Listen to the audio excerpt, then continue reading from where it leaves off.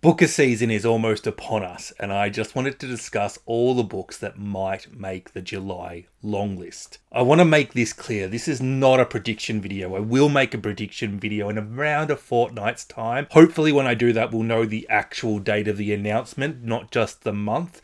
Quite late for the Booker Prize to be telling us when they're going to announce the longlist at the moment, but...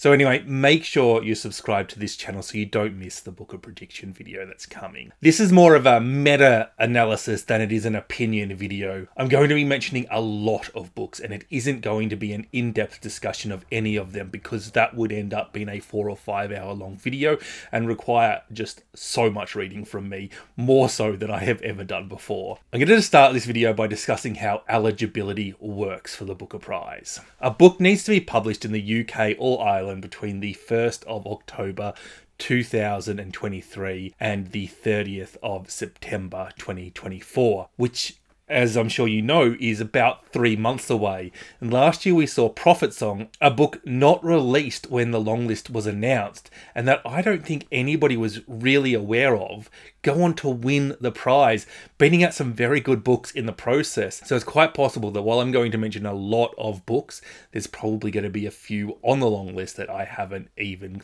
heard of before. Now, to be eligible, a book also needs to be a connected narrative, which essentially means short story collections are not eligible. But we saw last year Jonathan Scoffrey's If I Survive You Make the Shortlist, and in 2019 the winner Girl, Woman, Other is another example of a short story collection that is somehow connected. Publishers get to nominate between 1 and 3 books based on the number of books they have published that have been longlisted in the last 5 editions of the Booker Prize. Beyond their submissions, they can submit up to 5 call-in nominations, which are not submissions, but the judges can choose to call it in. They'll have to include a letter of why the book should be called in as part of the process. And the judges are required to call in a minimum of 10 books. Even if a book isn't submitted or nominated as a call-in, the judges can still call in a book as long as the publishers agree to the rules around the Booker Prize. Apparently call-ins do quite well, although we never find out which books are call-ins and which books are nominated. So this is just gossip, and gossip that can't be verified, but it does kind of have a logic to it. If you're watching this video, you're probably an avid reader. The judges, they're also avid readers. Imagine if you were a judge and the best eligible book you have read so far this year was not submitted. You'll probably want to call it in, and you'll probably advocate quite strongly for it. With the limit on how many books a publisher can submit, we saw last year on booktube a lot of people were predicting Reamble by Priya Hines get longlisted, which was published by Indigo Press, and in the end we saw Pearl by Sian Hughes make the longlist, which is also published by Indigo Press. So I mean, I guess Reamble could have been submitted if Pearl was called in, but it's far more likely that Indigo Press, having never been longlisted for the Booker before and only been allowed to nominate 1 book, picked Pearl over Reamble as their sole submission. So sometimes publishers have to make these difficult calls, which I mean is tantamount to picking between their children, I think. I mean, this all goes to show us that it is quite a complex process, and the books I'm about to discuss, the books I think the judges could be reading and debating over, we don't really have a clue what books they are, and it's all a bit of guesswork. But the one thing that we do know is that if a previous winner of the Booker Prize has published a book within the eligible date range, that book is automatically submitted. So let's go through the previous winners and see who has works published in the eligibility dates. So I'm going to start somewhere controversial, and that's with the 2014 winner, Richard Flanagan, and his latest book, Question 7. Noticed I called it a book and not a novel. Flanagan has written something very good, as all of his books are, but it's something that's very hard to classify. He is definitely blending fiction and non-fiction with this one, but we have seen books like After Sappho get longlisted in the past. Question 7 may very well be a step too far into non-fiction for the booker, but we could definitely have a friendly debate about whether this book is eligible or not. I see good arguments on both sides. What Will Survive Us by Howard Jacobson has got a terrible rating on Goodreads, 2.77, but his novel The Finkler Question, which won the Booker Prize in 2010, also has a terrible rating on Goodreads of 2.83. So Goodreads ratings clearly don't mean much when it comes to the Booker Prize. Judging by this cover, this looks like it may have been marketed as a love story, and that may go some other way to explaining the poor rating. Reaching back a bit further, 1995 winner Pat Barker has The Voyage Home. Now this is the third book in the Women of Troy series, which is a psychologically complex mythology, fantasy, historical fiction blend about the women of Troy. It actually sounds fascinating, but I am never a fan of books in a series getting nominated unless they truly are standalone, which even if they are standalone, they're often greatly improved by having read the earlier books in the series. The 93 winner, Roddy Doyle, has a new book expected out on the 10th of September, The Woman Behind the Door. Not sure how the booker deals with expected on dates. I'm sure the publisher understands how likely the book is to be published within a certain eligibility dates or not. But this is definitely one of the reasons why I would like to see this prize moved slightly later in the year. But regardless, Roddy Doyle is one of these authors you can never write off. He's very well thought of, super talented, and most importantly in today's literary climate, he's Irish.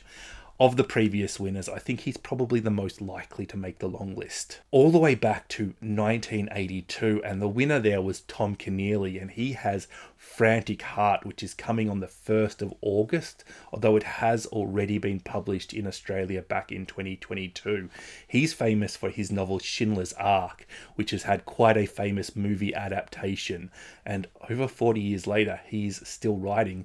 Such is the power of the Booker Prize, I guess. Now, there's a few previous winners that have books floating around that are not eligible, so just in case anybody was wondering, let me just dispel some of the books that are not eligible.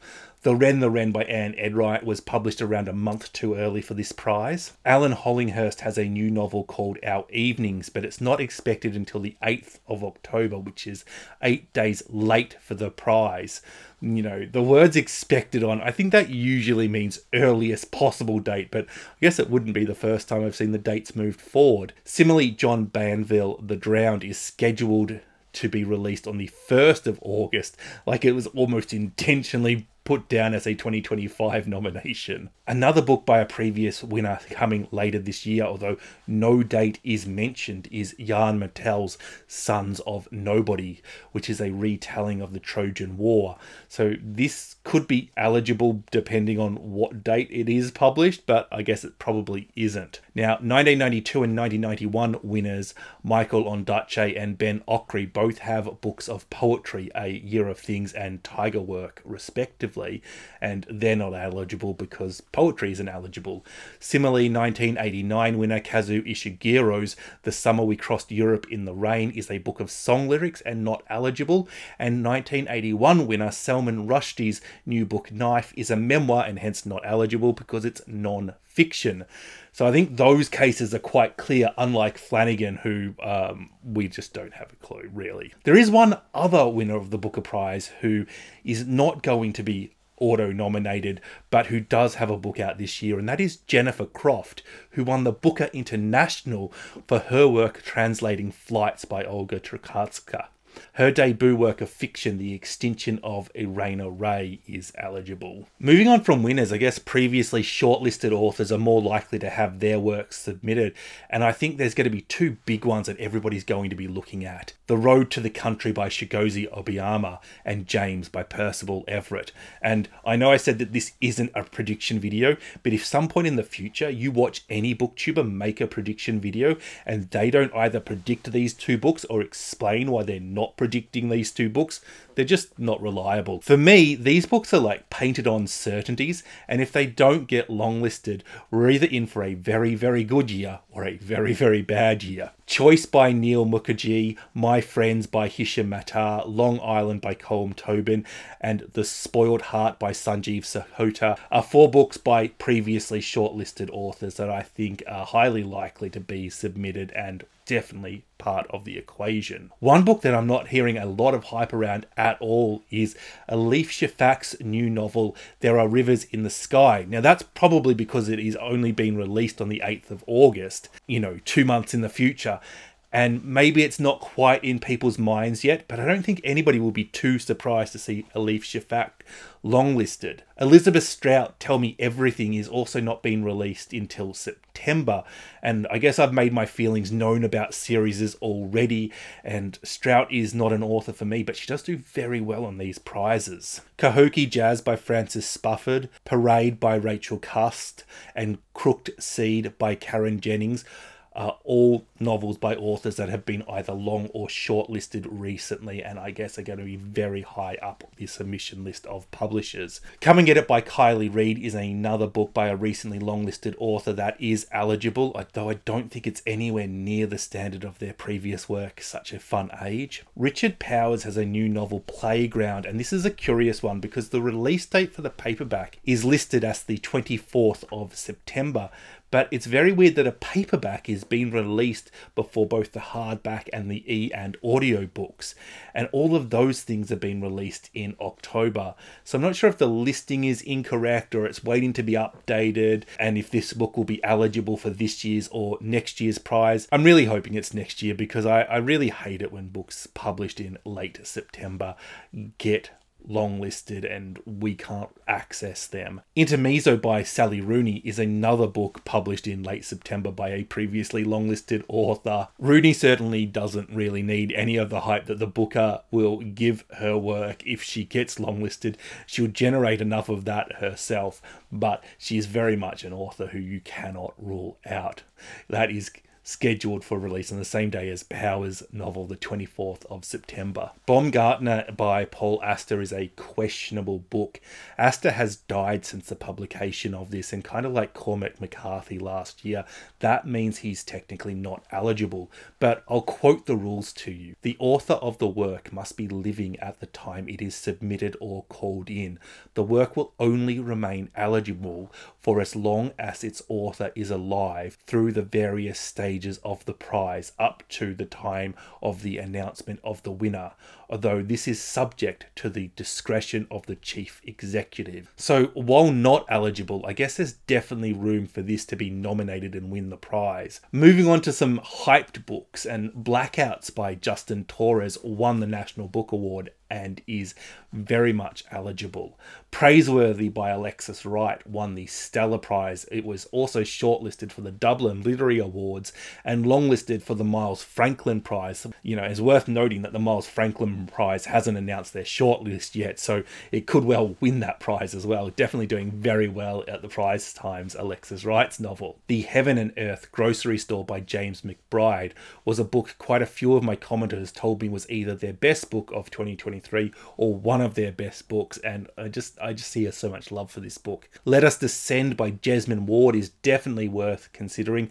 Ward receives a lot of praise for her novels, and this may be the time she gets some Booker recognition. Heart Be at Rest by Donald Ryan is a companion to the Irish novel of the decade, and there have been some amazing authors producing amazing books in Ireland that he beat to win that prize. Garth Greenwell's Small Rain is coming in early September and is definitely something you can't rule out. Martyr by Kaved Akbar has been getting some fantastic reviews, as too has Headshot by Rita Bullwinkle, but I'm not hearing as many people talk about Headshot in regards to the Booker, and I'm not quite sure why. Tommy Orange's Wandering Star has been popular, more so with American readers than with readers in the UK where the Booker is based, but I don't think that excludes it from getting longlisted. Clear by Karis Davies has been very hyped and is a real Booker-style novel. Along somewhat similar lines and themes is Whalefall by Elizabeth O'Connor, and having read both, I think O'Connor's novel is slightly more likely to make the long list. Wellness by Nathan Hill has got so many fantastic reviews, it certainly can't be ruled out. And a book that's only just been released and is already getting a little bit of hype is Passiontide by Monique Roffey, who won the Costa Prize a few years ago with her novel Mermaid of the Black Conch. I hear so many good things about The Night Alphabet by Joelle Taylor, but if you want to be hyped by somebody, there's nobody better to be hyped by than a judge. And This Strange Eventful History by Claire Messud has been blurbed by Yi Young Lu, who said that This Strange Eventful History is a tour de force, one of those rare novels that a reader doesn't merely read, but lives through with the characters. Helen Oyeyeme has a new novel, Parasol for the Axe, and that has to be part of the conversation. And I thought Pity by Andrew McMillan was fantastic and has a really strong identity and point of view, which is all the things that make something Booker catnip in my mind. A novel that didn't work for me was Hard by the Great Forest by Leo Varistavili, but it's a real love it or hate it novel that may do very well. I've been hearing absolutely wonderful things about The Borrowed Hills by Scott Preston, and it's a novel I want to read before I make my prediction video. Another book I'm eager to read before I predict a long list is Ingrid Persaud's second novel, The Lost Love Songs of Boise Singh. Persaud might be an author more suited to the Women's Prize than the Booker, but I think that they're an outrageously talented author, and nobody scoffed when I suggested Elif Shafak might be longlisted, who I think is also more suited to the Women's Prize. A book I also think is more suited to the Women's Prize, but I loved it and got to be part of the conversation, is Julia by Sandra Newman. Nobody seems to be talking about The Morningside by former winner of the Women's Prize, Tia Aubrant, and she's surely an author who needs to be part of the discussion. Another former winner of the Women's Prize with a book out is Naomi Elderman and her novel The Future. Speaking of the Women's Prize, most years there's one novel from the Women's Prize that appears on the Booker and vice versa. But one of the quirks of this year's Women's Prize is that so few of them have been released later in the eligibility window that only 3 of them are eligible for this year's Booker Prize. They are Restless Dolly Maunder, River East, River West, and A Trace of Sun. I'd love to see A Trace of Sun make it. I really enjoyed that book. Looking at some of the other books that have done well at other prizes, Same Bed, Different Dreams by Ed Park is one of the finalists from this year's Pulitzer Prize, and it's the only one that is eligible. Looking at the shortlist for the most recent Goldsmith Prize, it only has one novel eligible, and that's Alan Thirlwell's The Future Future. It was also shortlisted for this year's George Orwell Prize for Political Fiction, along with Andrew O'Hagan's Collodion Road, Orbital by Samantha Harby, also Blackouts, James and My Friends, which I've already named. Not a single novel from the Jalac Prize is eligible to be longlisted for the Booker, as they were all published too early. And from the Carol Shields Prize, only Loot by Tanya James and The Land of Milk and Honey by C. Pam Zhang are eligible. A lot of those prizes didn't announce their long lists that long ago, and there's really few books from there that are eligible for this year's Booker, so it does feel like the long list might introduce a few new books into our collective bookish consciousness. Moving on to a few novels that I think could potentially surprise some people and appear on the long list out of nowhere is The Great Divide by Christina Henriques. It has a fantastic sense of place, that novel. A lot of my fellow booktubers were predicting The Storm We Made by Vanessa Chang to make the Women's Prize long list. Now, I don't think anybody will predict it to make the Booker Prize long list, so therefore the shit stirrer in me would love this book to be long listed. Mercury by Amy Jo Burns is doing really well in the USA and Canada.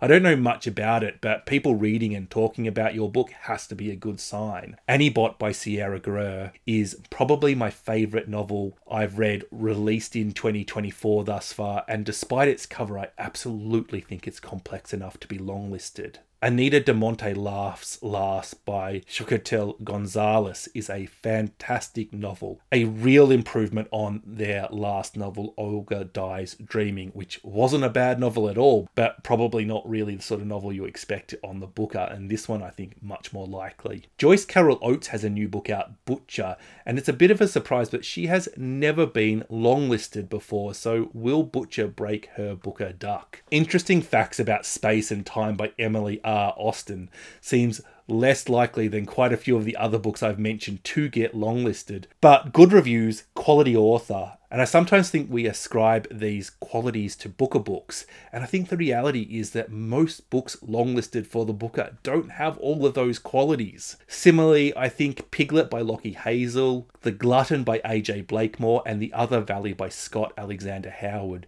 seem quite unlikely, but are very possible books. The Road to Belhaven by Margot Livesey is fantasy that explores the human condition, which sounds very Booker and not very Booker to me at the same time. Wild House by Colin Barrett is one that's going under the radar, and while I haven't read it yet, it feels like it could be among the favourites. I simply love the title of Leif Enger's novel, I Cheerfully Refuse. I'm hearing very positive things about Held by Anne Michaels, so make sure you go down to your libraries and put that one on hold. The Bullet Swallower by Elizabeth Gonzalez James has been called Cormac McCarthy meets Gabriel Garcia Marquez if they wrote a Western, and that could be anything really. There's a couple of speculative fiction options. The Ministry of Time by Kaelan Bradley and the forthcoming new Julia Armfield novel Private Rights could be longlisted. And I haven't mentioned any Aussie novels yet, so how about we have a dozen of them that are in with a shot? Stoneyard Devotional by Charlotte Woods, Eden Glassy by Melissa Lukashenko, Body Friend by Kate Braddon, Green Dot by Madeline Gray, Between You and Me by Joanna Horton, The Echoes by Evie Wild, The In-Betweeners by Christoph, The Sitter by Angela O'Keefe, Lola in the Middle by Trent Dalton, Salt River Road by Molly Smith, The Great Undoing by Sherilyn Alsop, and Thunderhead by Miranda Darling. Following by The Lark by Helen Humphreys is a book about Henry David Thoreau, and that's either going to appeal to you or not, and I guess the judges will be in exactly the same position. I was a big fan of Moses Mackenzie's last novel, An Olive Grove in Ends, so I really hope to see Fast by the Horns make the long list. Ronan Hessian is super popular here on BookTube, and his third novel, Ghost Mountain, is eligible.